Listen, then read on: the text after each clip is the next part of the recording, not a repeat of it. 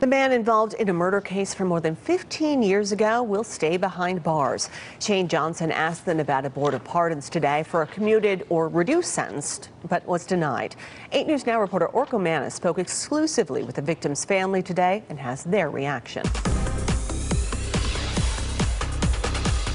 Shane Johnson pleaded guilty in 2004 for his role in the murder of 18-year-old Jared Whaley. It's a case that shocked many here in southern Nevada. Investigators say Shane Johnson was part of a group of young men who killed Whaley in the fall of 2003, beating him until he was unrecognizable. According to police reports, Johnson used a stun gun to first shock Whaley, and then another teen shot him. All of this over drugs. Whaley was left in a shallow grave just outside Boulder City. His family spoke Wednesday in front of the Nevada State Board of Pardons commissioners, asking that Johnson be kept behind bars. After pleading guilty as a teen, Johnson was sentenced to life in prison with the eligibility of parole after 20 years. He is requesting a reduced sentence of 10 years to life in prison. However, the board did not commute Johnson's sentence, a victory for Whaley's family, but the pain is still there. The loss of a child is the worst thing you can go through.